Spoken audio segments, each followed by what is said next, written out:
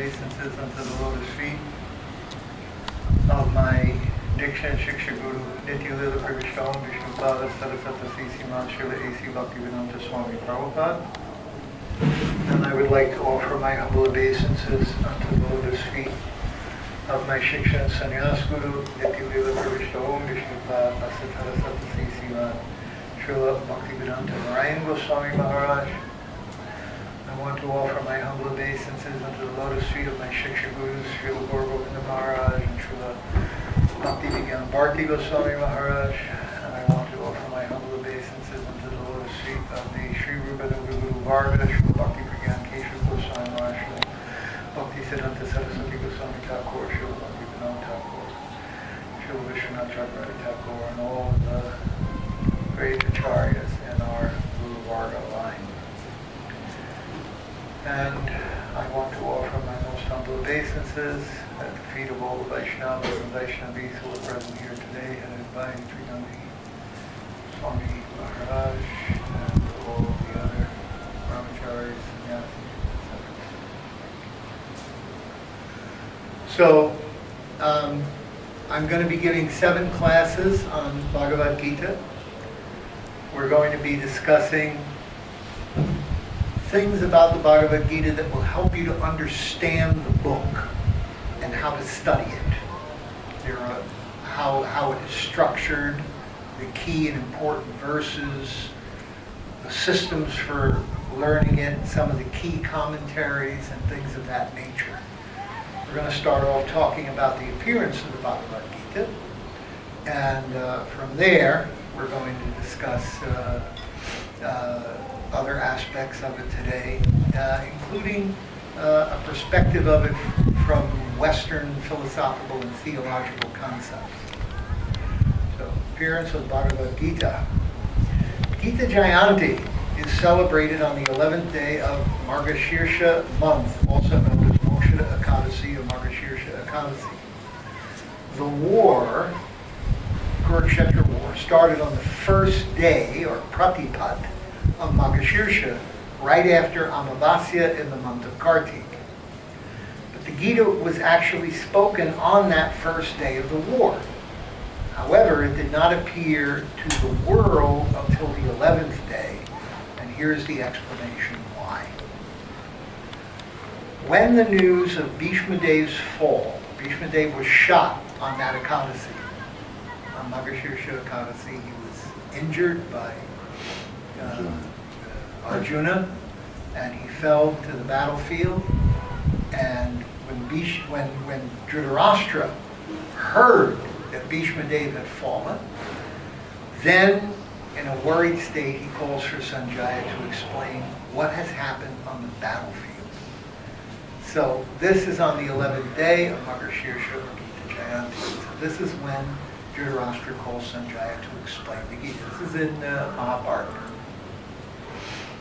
Sanjaya, with divine vision given to him by Srila Vyasadeva, narrates the entire battle, including the Gita being spoken by Krishna in flashback.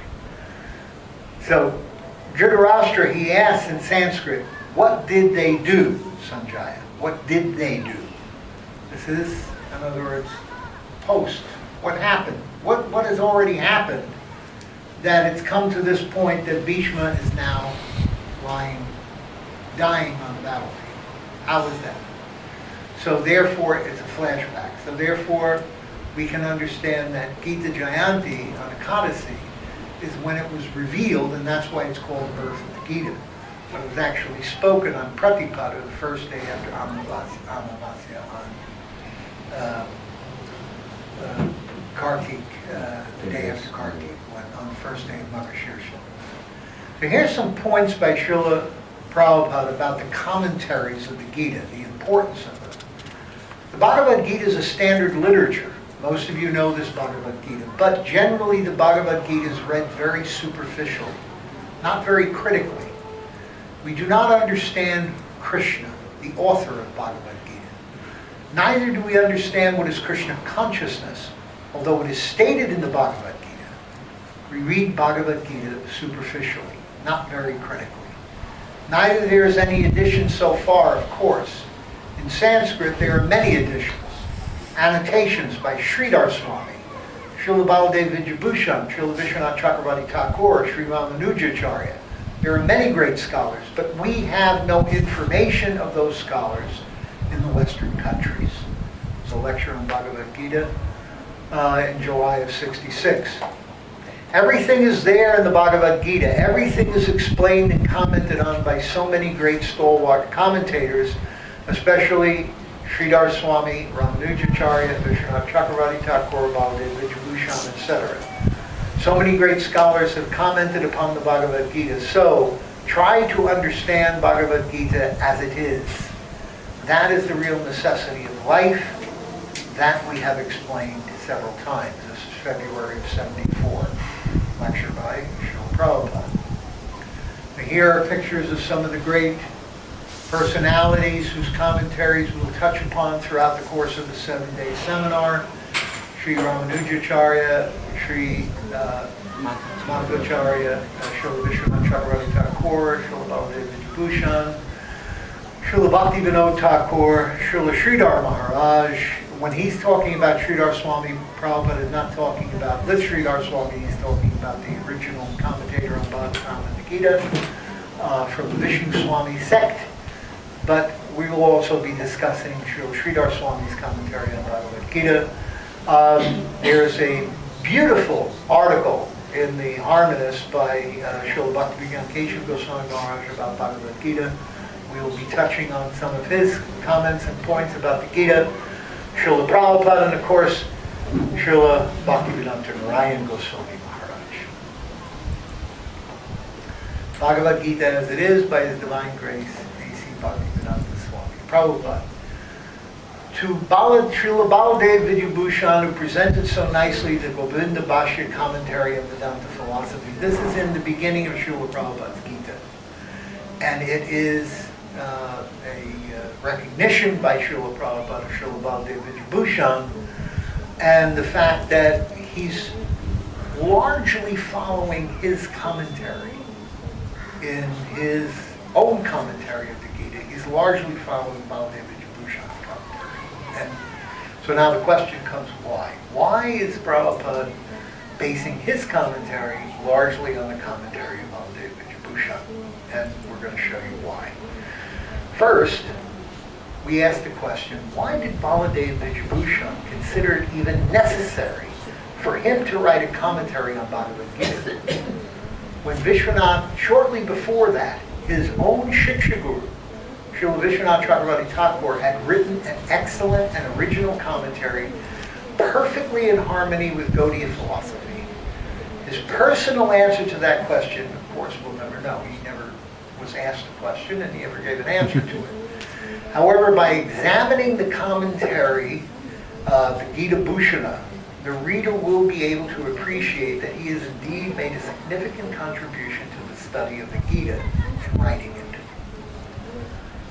Like Srila Vishwanath Chakravarti Thakur's explanations, Baladev Vidyabhushan's commentary, his explanations are unique and consistent with the whole of the Gita. And yet his commentary is quite different from Srila Vishwanath Chakravarti Thakur's. At the same time, the explanations are in harmony with Gaudiya philosophy. Thus, we have two equally brilliant commentaries on the same text. Both conclude the supremacy of Krishna and pure bhakti, but with different explanations of the verses leading to that conclusion. Within one sampradaya, we have two differing explanations of a work, both of which we accept as correct. Inconceivably, the two commentaries are different, but harmonious. In Srila Baladev Vidyabhushan's commentary, we will find the influence of both Ramanujacharya in particular verses and Madhvacharya in the general philosophy. This was important to Prabhupada. This was important to Prabhupada because Prabhupada, his whole, his mantra, okay, Nirvishesha Shunyavadi. He came paschatya to the west to destroy Nirvishesha and Shunyavadi conceptions. He came for that purpose. And can you define those? Nirvishesha means impersonalism, and Shunyavad means voidism. These are two different concepts. Nirvishesha dealing with Adi Shankara's conception of impersonalism, of Brahman, of Advaita, that everything is one. There's only one. And voidism is, Shunyavad has got to do with Buddhist conceptions of philosophy, which are dealing with the idea, which is very similar to Vaisheshika, one of the 6 darshans. There are 6 darshans of philosophy according to Vedic thought. And Vaisheshika philosophy is very similar to Sankhya philosophy, but Vaisheshika says that everything is reduced to atoms, which comes from nothing or void. So, therefore, these two conceptions, the atomic conception of voidism, Vaisheshika, or Shunyavad, which is embraced in Buddhist philosophy, and Nirvishesh, or Advaita Vad, which comes from the misinterpretation or twisting of the Buddhist philosophy by Lord Shiva in his incarnation as Shankaracharya, where everything is one, it's all Brahman. These two things, Prabhupada came to defeat these two things, and so therefore Madhvacharya's general philosophy being the theme of Baladev Vidyabhushan's commentary. And who is Madhvacharya? Shankaracharya is Dvaita, Advaita, and Madhvacharya is Dvaita. Shankaracharya is saying one, Madhva is saying no, 2. Everything is 2. And he emphasizes that there's 2. And he explains how there's 2. And so we're going to discuss that a little bit. In Sri Baladev Vidyabhushan's refutation of impersonal interpretations of the Gita, he takes some of the arguments from Sri Ramanujacharya's commentary on the Gita. Again, this is Prabhupada's mission, to argue against the impersonal interpretations that are given by Adi Shankara. Srila Baladev takes the concept of Vishesh, the power by which particulars inhere, exist essentially or permanently in an object, from Madhvacharya, in order to explain the non-difference of God from his qualities. Madhvacharya is a direct disciple of Srila Vyasadeva. This is important because Mahaprabhu's line is directly in line from Madhva and Vyas in the Madhva Brahma Sampradaya.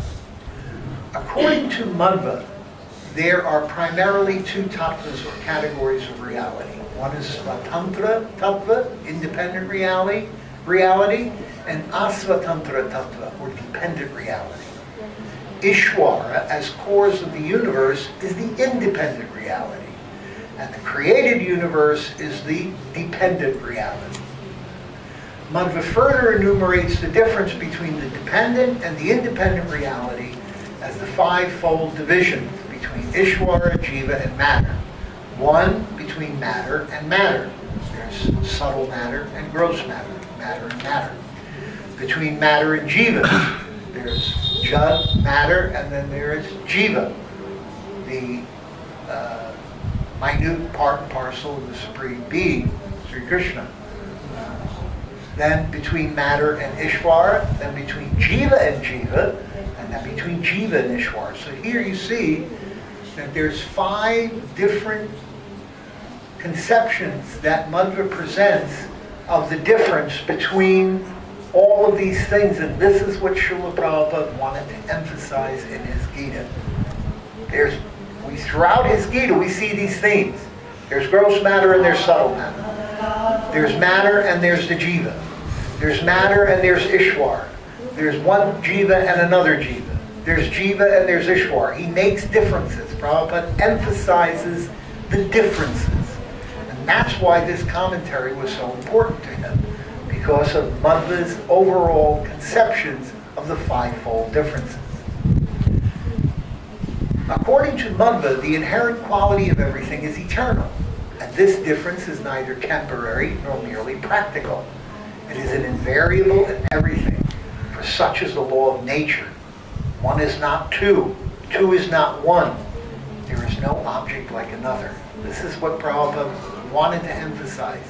The simultaneous separateness and individuality of everything in order to defeat the impersonal philosophy.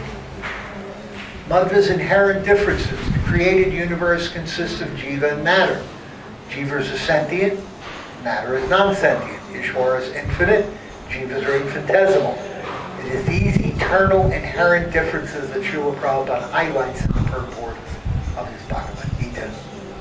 Hence, his basing his Gita on Srila Baladev Vijayabhushan's commentary. Om Purnam Adaha Purnam Idam. There is no jiva like another. No man's nature is like that of another. Underlying everything and every individual person, there is a unique individuality or speciality. The sea is full. The tank is full. Water pots may be full of water, but that fullness is not identical in all of these.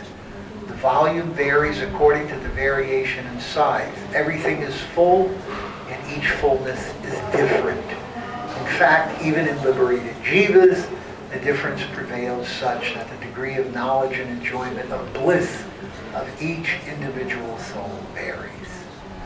So these differences, these individualities, the separateness, this is what Prabhupada wanted to emphasize in order to defeat Nirvishesha and Sunyavad conceptions. Hence, Srila Prabhupada has laid emphasis to the commentary of Srila Baladev Vijayabhushan because of the emphasis on the difference of the jiva from matter and Ishvara, and the supremacy of Ishvara over the jiva, and the qualitative oneness of Ishvara with everyone and everything. Nirvishesh Shunyavadi Paschatya Deshatarne. Srila Prabhupada came to the West to destroy the impersonalist and Buddhist conceptions, and Srila Baladev Vijayabhushan's commentary assisted him in fulfilling that mission. Srila Vishwanath Chakravarti Thakur. Now, Srila Vishwanath Chakravarti Thakur commentary established that the Gita was relevant to Gaudiya Vaishnavism as given by Sri Chaitanya Mahaprabhu through the teachings of Srila Rupa Goswami, and this was very important because Srila Vishwanath Chakravarti Thakur's mission was to reestablish Rupa Goswami's teachings. When you see his Bhakti Rasamrita Sindhu Bindu and all of the other works that he wrote were all condensed versions of the overall teachings of Srila Rupa Goswami and Sri Chaitanya Mahaprabhu's conceptions of the Manjari Bhav and the whole principle of Madhurya Rasa.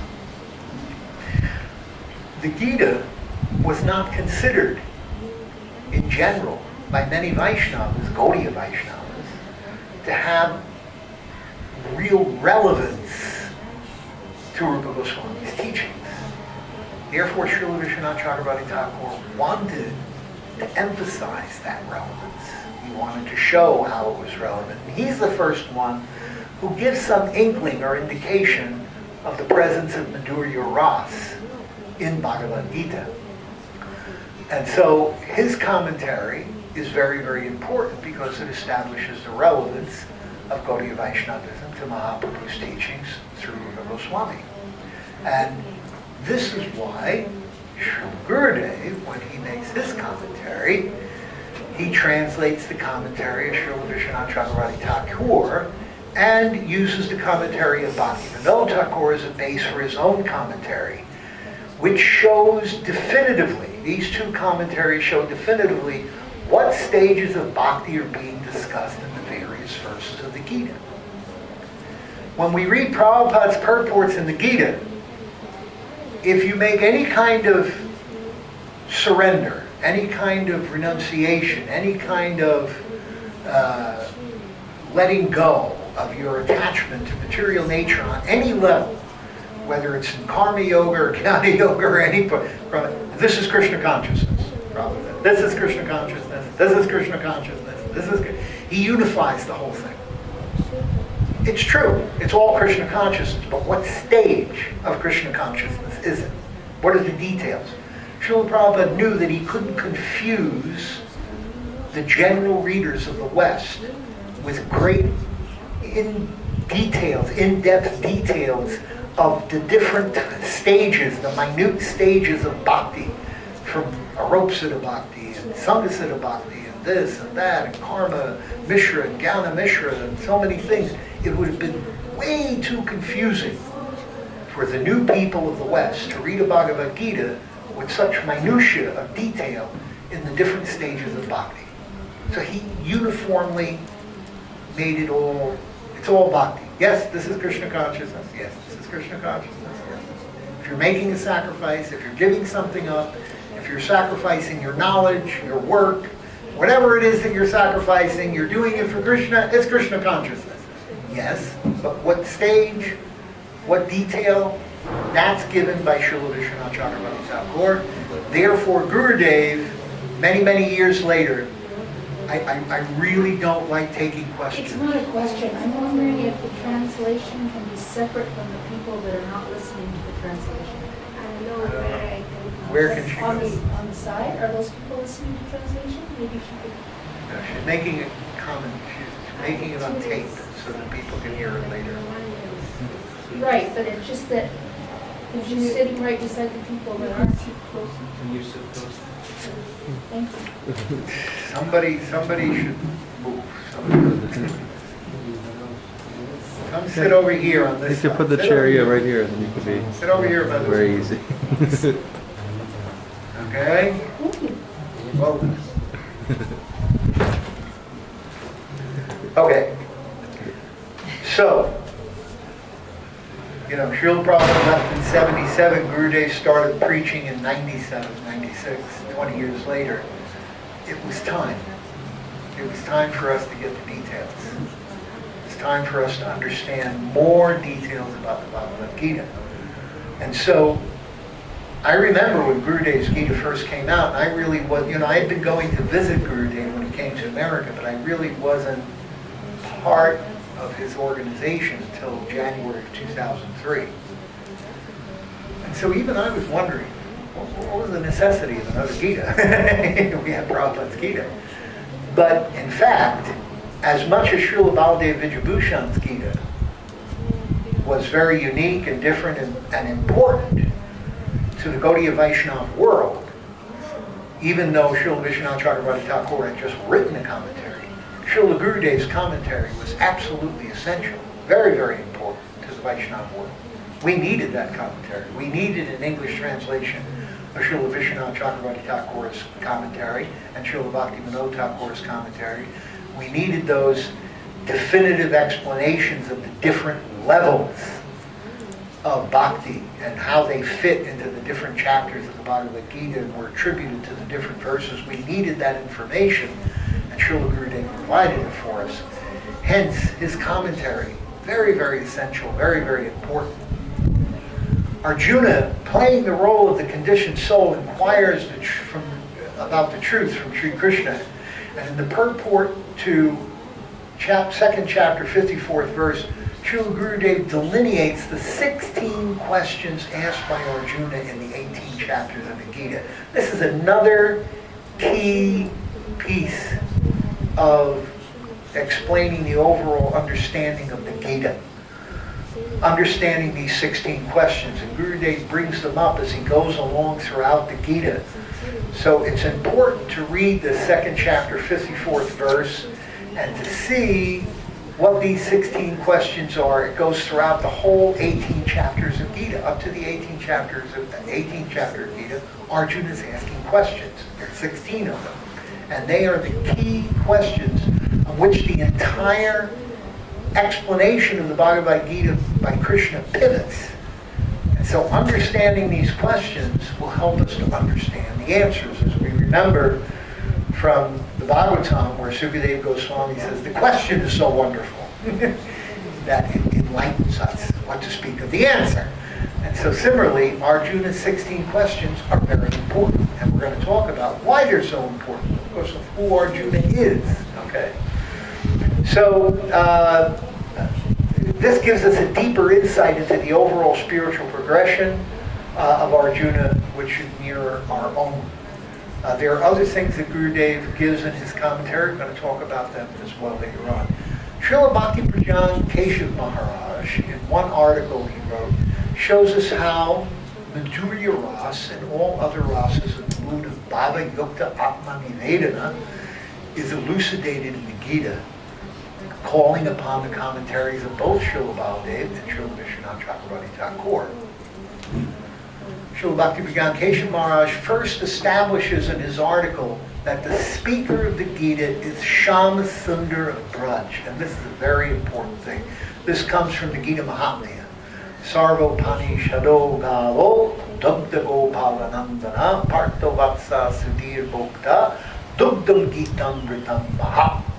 The Upanishads are like a cow, and this Gita Upanishad, Bhagavad Gita, which is the essence of all the Upanishads, is just like nectarine milk from that cow.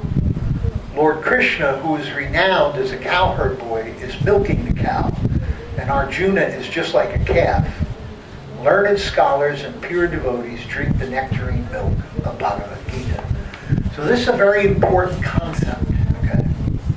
In one of Srila Gurudev's books, I think it's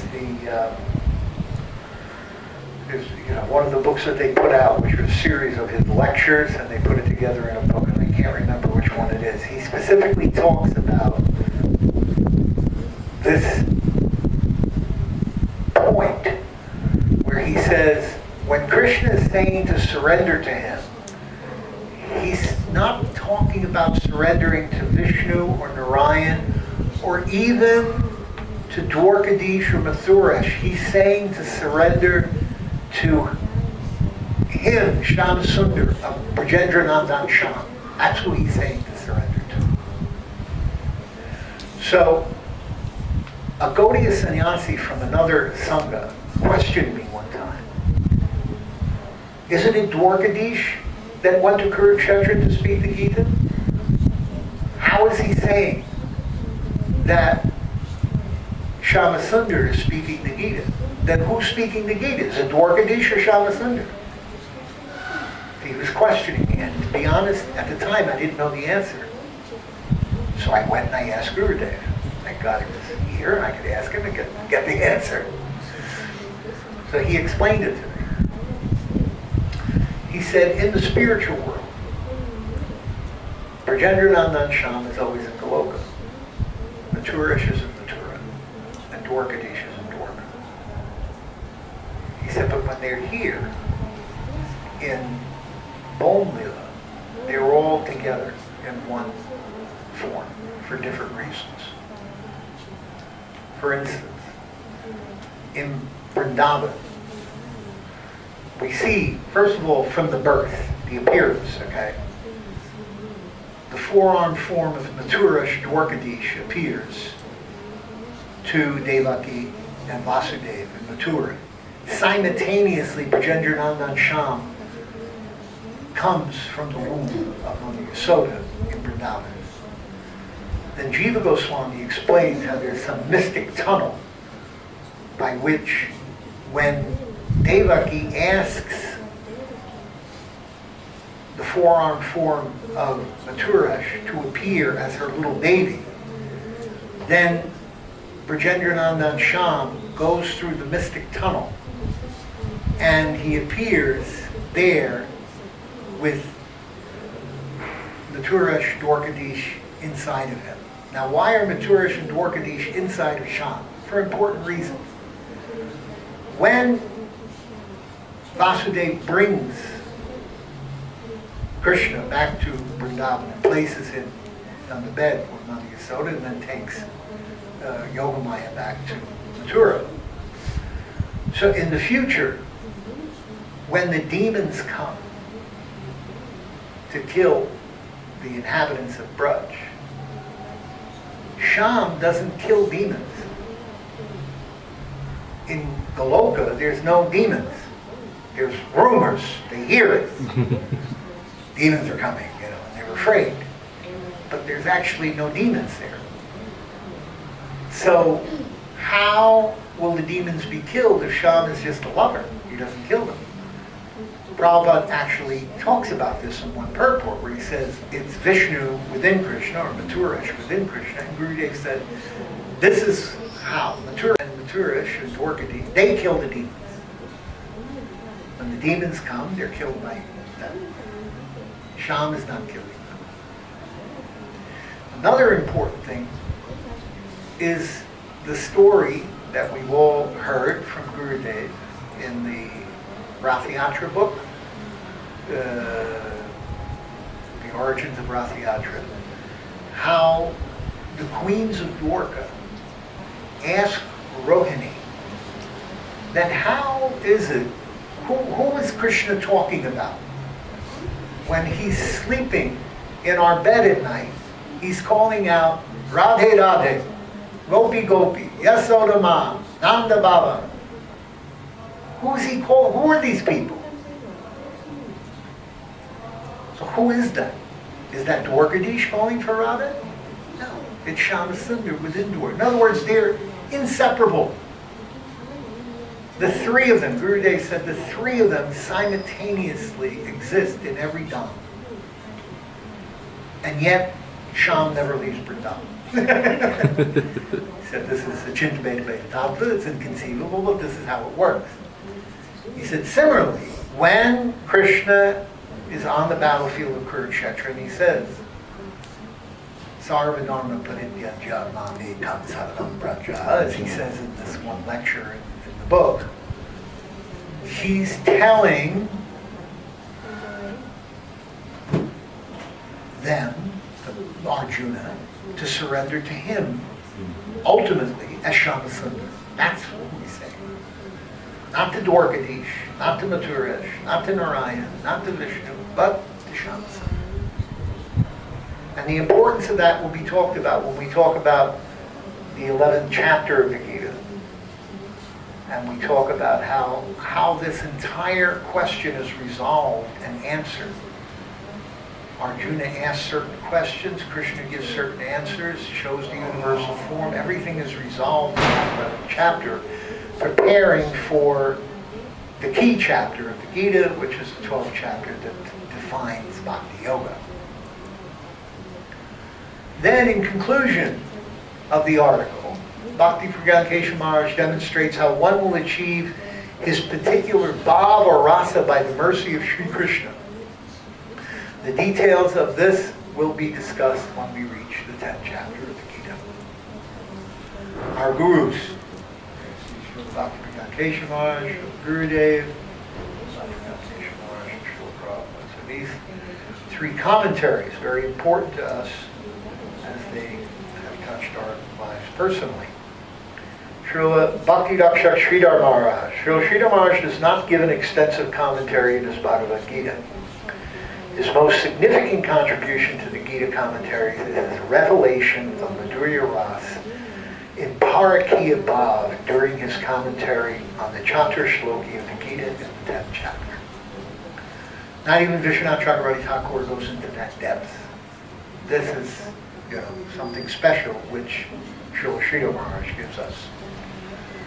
Srila Sridhar Maharaj also provides an outstanding commentary on verses 930, Apichet Sudaracharo, and 931, Shikram Bhavati Dharma. In another place, Srila Sridhar Maharaj tells a story about Srila Bhakti Vinod Thakur's explanation of these two verses, giving us yet another special insight into them. And we will examine both of these commentaries. Actually, Achyutananda, in his book about his time with Prabhupada, tells a story about how he went with Srila Prabhupada to see Srila Sridhar Maharaj. And at the time, Srila Sridhar Maharaj was working on his commentary of the Gita. And Srila Sridhar Maharaj had Srila Prabhupada stay in the room with him so the two of them could discuss the commentary of the Gita while all of their disciples were not in the room, because it was very intimate. He wasn't ready to express it to everybody. So they talked for quite some time, and then when he came down, Achyutananda asked Prabhupada, he said, so what did you talk about? Srila Prabhupada said, oh, we were discussing some verses of Bhagavad Gita. So then Chutananda asked him, he said, can you tell us? Can you explain what he said? Prabhupada said, if I tell you this, you will faint. Because at that time, we were not able to digest Paraki Abhav and Madhurya Ras in the Bhagavad Gita. It was beyond our capacity to digest such a deep topic. And so Prabhupada said, no, you will faint. You cannot understand this. Furthermore, besides studying Srila Sridhar Maharaj, Srila Prabhupada, and Srila Narayana Maharaj commentaries on Bhagavad Gita 930, we will also examine 5 other commentaries on Bhagavad Gita 930. One by Vishwanath Chakravarti Thakur, one by Srila Sridhar Swami, one by Srila Baladev Vijayabhushan, one by Bhakti Vinod Thakur, I think it's Sanatana Goswami, Jiva Goswami. I think there's 5 different, there's 5, I just don't remember who the 5 are. But Bhakti Vinod Thakur was one of them. Yeah, but that's discussed by Srila Sridhar Maharaj himself. Besides Bhakti Vinod Thakur's commentary and Prabhupada's and Gurudev's, there's 5 more. Krishna's Kaviraj also. Yeah, there maybe he is one of them. Anyway, very interesting commentaries. When you read these commentaries, when you see what they talk about in there, it's earth-shattering actually. How forgiving, how absolutely forgiving 930 really is for devotees. Okay, Srila Sridhar Maharaj and Srila Prabhupada, our other Shiksha Gurus. Okay, henotheism is the next thing that I wanted to discuss. What is the theme of Bhagavad Gita? Okay. What is the theme? What is being taught? Because there's a lot of questions that people ask. That isn't Hinduism a polytheistic religion? Polytheistic religion. They believe that God has many forms. And henotheism, which is a Greek word meaning there's one God, is a belief in and worship of a single God while accepting the existence or possible existence of other deities that may also be worshipped. And in fact, this is what the Gita is teaching. It's a gradual progression. And I'm going to show you the verses where Krishna talks about this. Now, the origin of the term henotheism was originally coined by Friedrich William Joseph von Schelling in 1775 to 1854 to depict early stages of monotheism. You have to remember that many of the European dynasties, the kings, were originally pagans that were polytheistic. They believed in polytheistic conceptions of God. And even after they, in the 3rd century, when they made their pact with, with the devil, in which the Pope and the pagan kings met and discussed how to work out a way in which they could all enter into the Roman Catholic religion. Still, the persistence of the worship of the different deities stuck within the royal families for many, many generations after that. So, von Schelling was the first one to try and make a bridge between those people who still had some polytheistic conceptions within the royalty of Europe and the monotheistic conceptions of the Abrahamic religions, Judaism and Christianity, and even Muslim religion, which was by now becoming a very strong force in the world, in the Middle East and in the world. Max Muller's use of henotheism Max Mueller is a German philologist and Orientalist, and he brought the term into wider usage. Mueller made the term central to his criticism of Western theological and religious exceptionalism relative to Eastern religions, focusing on a cultural dogma which held monotheism to be both fundamentally well-defined and inherently superior to differing conceptions of God. In other words, he was trying to show the Abrahamic religions that you can have a primarily monotheistic conception while still worshiping other deities. That was not impossible. And so he used this word of henotheism, or brought it into wider usage, for the purpose of trying to work within academia and the intellectuals of society to have a greater tolerance of polytheistic or apparently polytheistic conceptions, which in fact were monotheistic conceptions, according to him. Therefore, he invoked this word henotheism. We're going to show you why. Henotheism was coined to describe the theology of the Rig Vedic religion. The Rig Veda was the basis for Max Mueller's description of henotheism in the sense of a polytheistic tradition striving towards the formulation of the One, Ekam.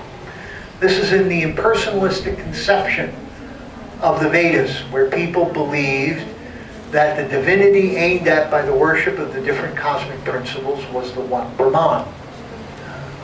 From this mix of monism, monotheism, and naturalist polytheism, Mueller named the early Vedic religion henotheistic. A prime example of the monotheistic aspects of the late Rig Veda is the Nasadiya Sukta, a hymn describing creation. That one breathed by itself without breath. Other than it, there has been nothing. So this is the impersonalistic concept. They look at it from that impersonalistic view, that there was the one Brahman, the one supreme Brahman energy. Hinduism later developed the concept of Brahman to accommodate this idea of the one, okay, which implies a transcendent and immanent reality. And different schools of thought interpret Brahman as either personal, impersonal, or transpersonal. With the rise of Shaivism and Vaishnavism during the first millennium of the Common Era, Hinduism became essentially monotheistic, with a virtual consensus that there is one supreme, absolute, and omnipresent divine entity. Shaivism, Vaishnavism, and Shaktism each regarded only one specific Indic deity, either Shiva, Vishnu, or Shakti, as the supreme being and principal object of worship, whereas all other divinities are considered merely sub-gods or manifestations of it. Smartism is also monistic, but does not single out one specific Indic deity, but a pentad of gods, the Panchayatana, or the Panchopasana as it is called, which include Shiva, Vishnu, Surya, Devi, and Ganesh. These are the 5 deities that they worship until they reach a point where they understand Brahman. And then they worship the Brahman and give up the worship of the personal form. This is an inherently impersonalistic conception that's promoted by Adi Shankara and the Shankaracharya school. Now, henotheism in the Bhagavad Gita. Here's some verses which point to it. Those whose minds are distorted by material desires surrender unto demigods and follow the particular rules and regulations of worship according to their own natures. I am in everyone's heart as a supersoul. As soon as one desires to worship the demigods, I make his faith steady so that he can devote himself to some particular deity. Why is Krishna in the Gita, this is the 8th chapter, verse 20 and 21. 7. Huh? 7. Seventh chapter, I apologize. 7th chapter, 20 and 21. Why is he insisting that, why is he making this point about these deities? Why is he making this point that if they want to worship the demigods, I make their faith steady so they can devote them to deity? Why would Krishna do that? At the end of the Gita, he's telling everyone to surrender to him alone and no one else. Give up all other varieties of worship and surrender unto me. But here, he's saying if they worship a demigod, I'll make their faith steady. There's a reason for it. Because it's understood that it's a very long path.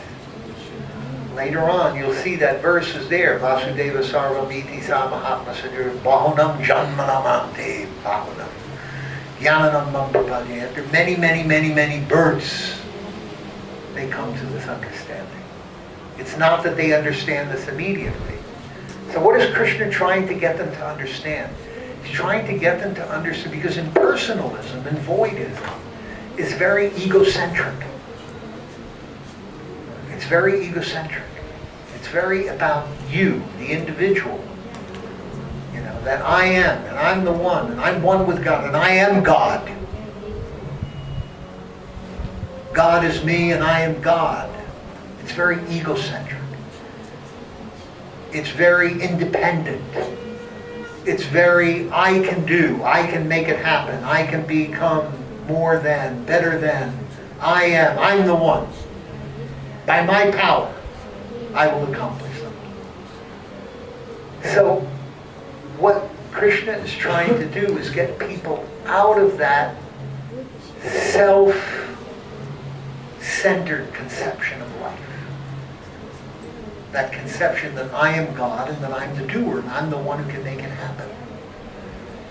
He wants to get them to become dependent on a greater power.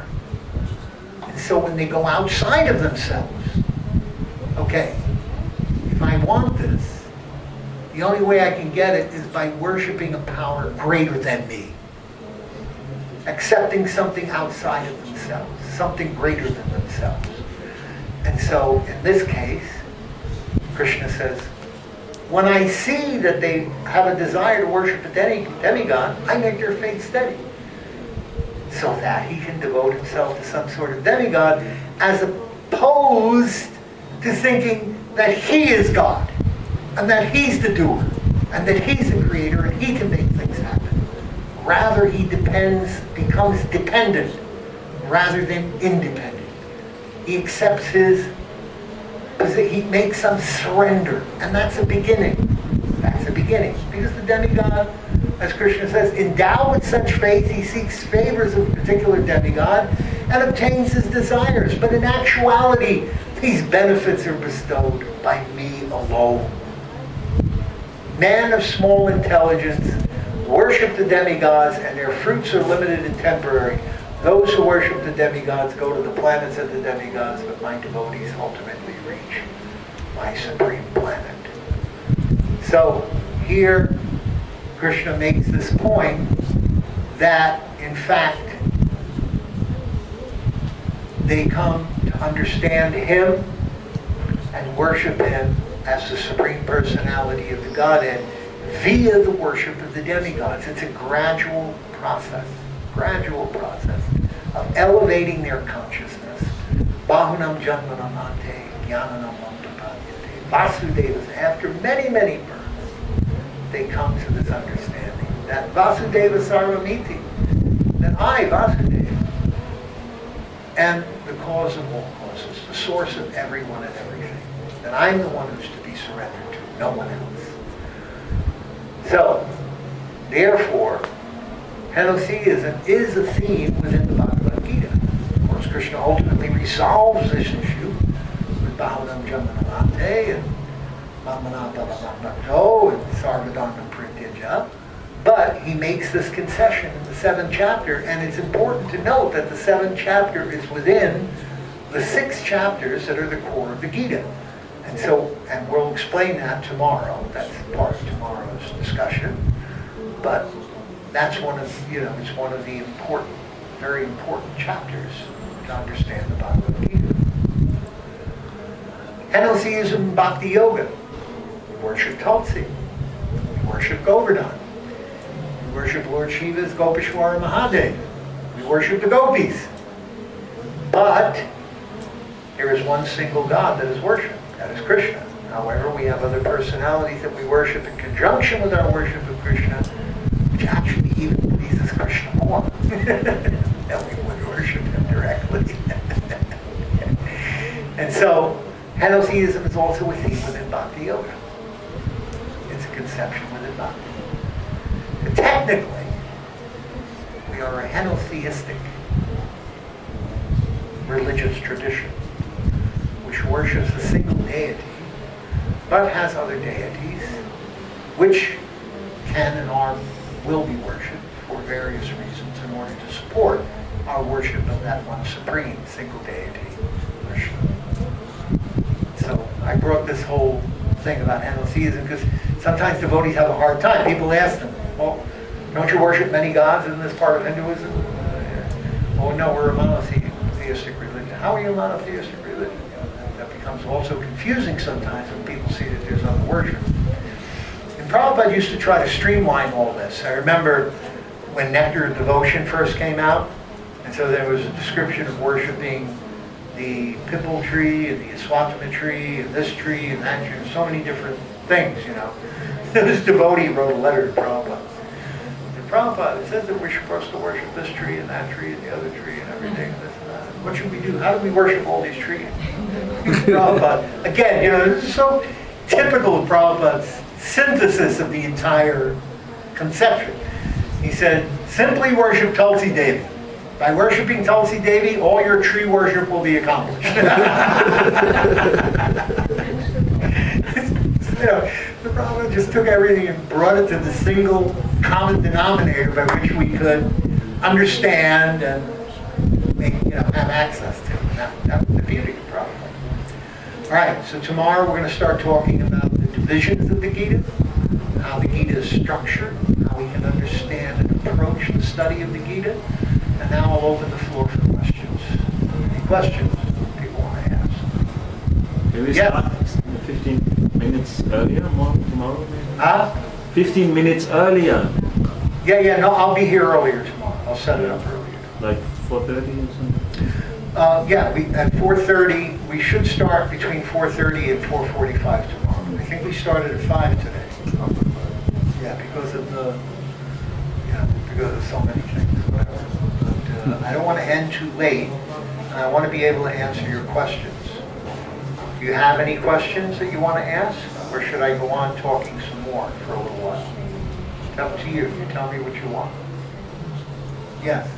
So the persons who coined the word henotheism and used it, Max Mueller, were they using it in a way to say that it's less useful than monotheism? No.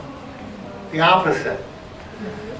And Mueller, Friedrich von Wilhelm used it as a bridge between the royalty and the intellectuals of Europe, who still had pagan and polytheistic conceptions, and were trying to bridge the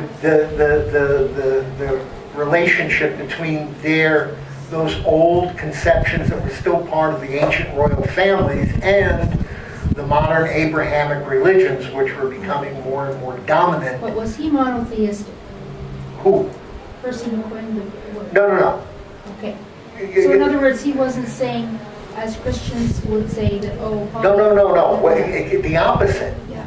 When Mueller coined the word, it was sort of like, because of what he said, if you look at what I wrote and what I spoke here earlier, it's like Western religious authorities were saying that monotheism was superior to the polytheistic religion. He was saying, you don't understand what's going on with their polytheism. Their polytheism is not what you think it is. It's something very different. They have a deity which they believe in as the supreme core source of everything. And these other minor deities may or may not be worshipped at all. But you shouldn't think that your monotheistic conception is superior. They also have a monotheistic, at the core, at the heart of what they believe, is monotheism. But it has other things, which are other deities, which are part of that. And in fact, those other deities played a very important role in early Vedic society to help control the avarice of uncontrolled commercial development and material development. There would be no question of a ancient Vedic society denuding an entire forest for commercial or financial gain. They would never do such a thing. Every tree that they cut down, they said prayers. When I first studied Ayurvedic medicine, the Ayurvedic doctor told me that here in India, when they plant the seeds, they chant mantras and prayers, planting the seeds of the herbs and the trees that they plant. When they cut and harvest them, they chant mantras. They take it, they harvest and cut them on certain astrological days when the medicinal power of the herbs will be more prominent and more dominant, etc. Everything is done with great care and attention because they believe in the deity that is the Lord of the forest, they would never pollute a river with toxic chemicals. They would never consider or conceive of such a thing as being remotely reasonable within their sight, because they know that the river has a personality, that there is a deity that is the personality of the river, the Yamuna, or the Ganga, or some personality, that she's present. And you wouldn't think of throwing sludge in her face by pouring it in the river. And this is a very key and important point of understanding how these deities interacted, or how people worshiped them and held them in esteem, and what role they played within the management and organization of ancient Vedic society and the culture of Vedic culture. Your other question? Yes. Yeah. I heard a conception that you can approach the king until you get a permission from the prime minister. Isn't it the same?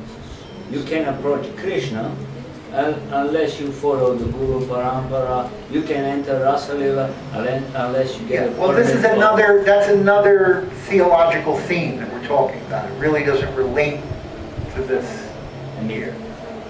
You can approach Krishna unless you get a permission of the devotees, isn't it?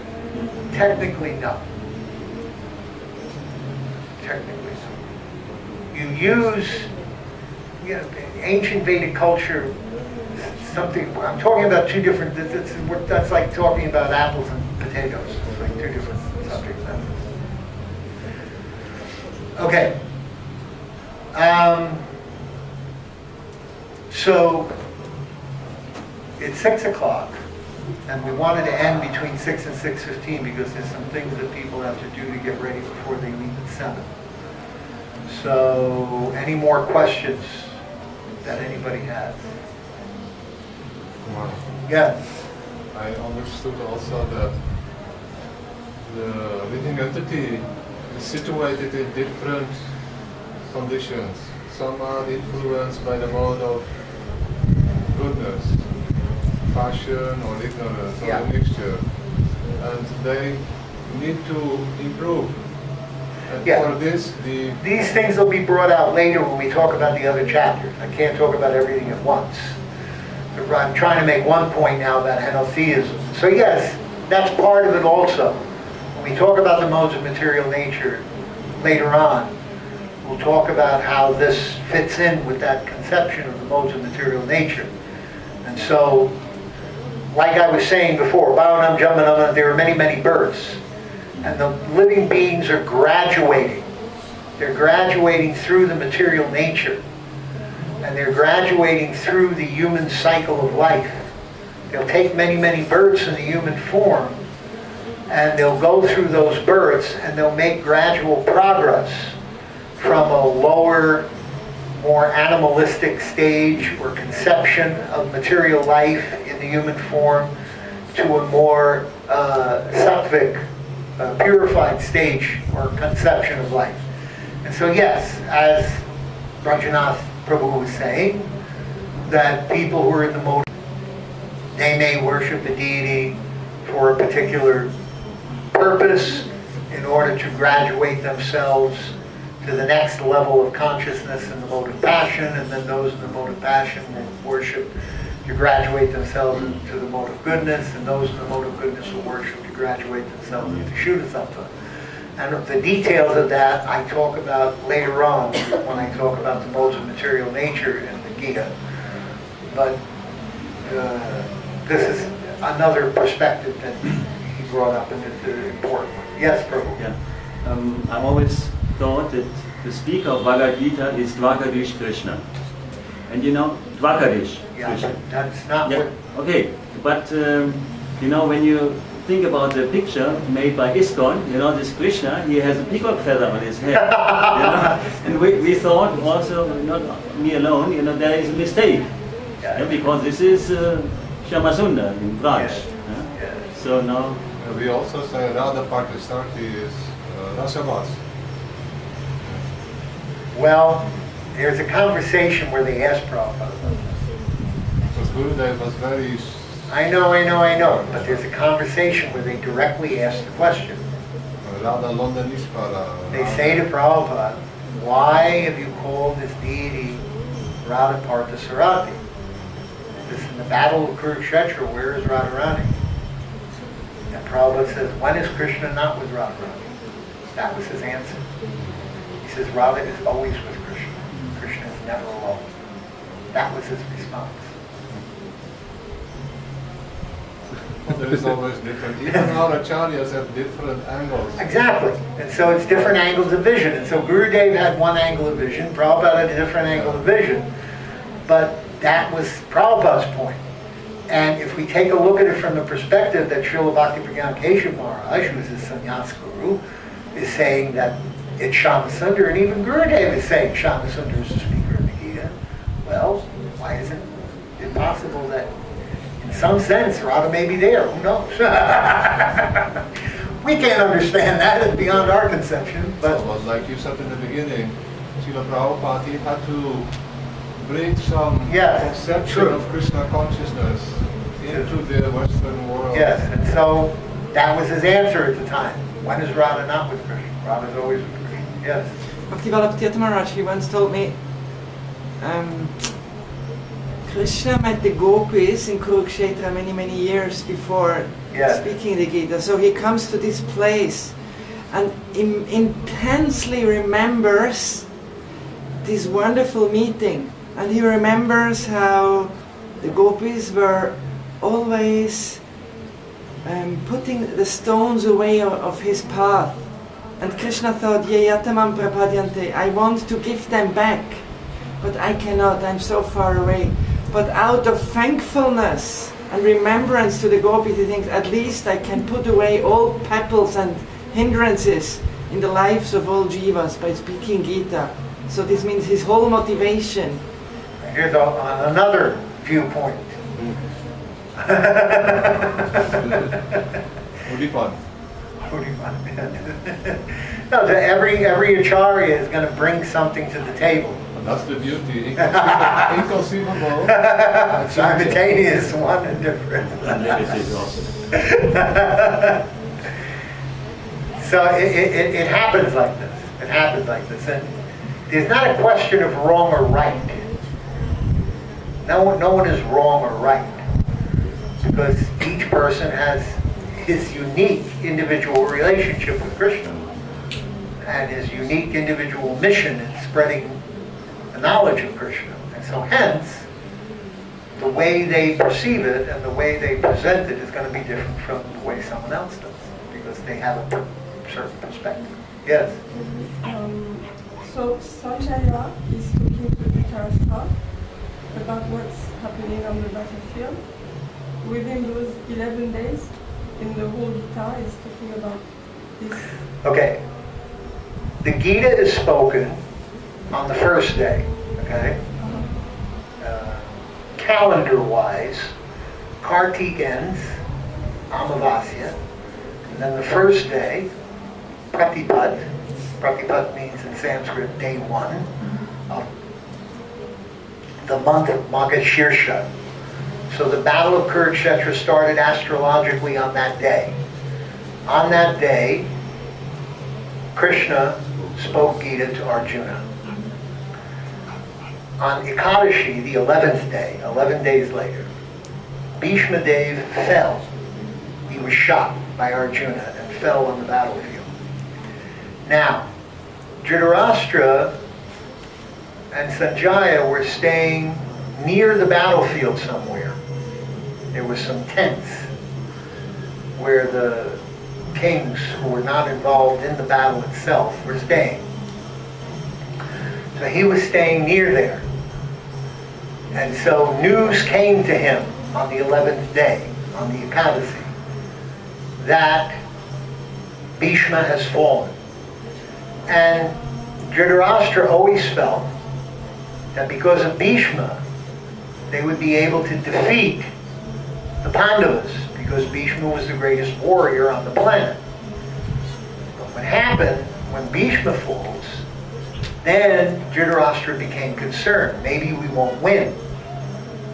So he called Sanjaya and he says, Sanjaya, what is it that they did?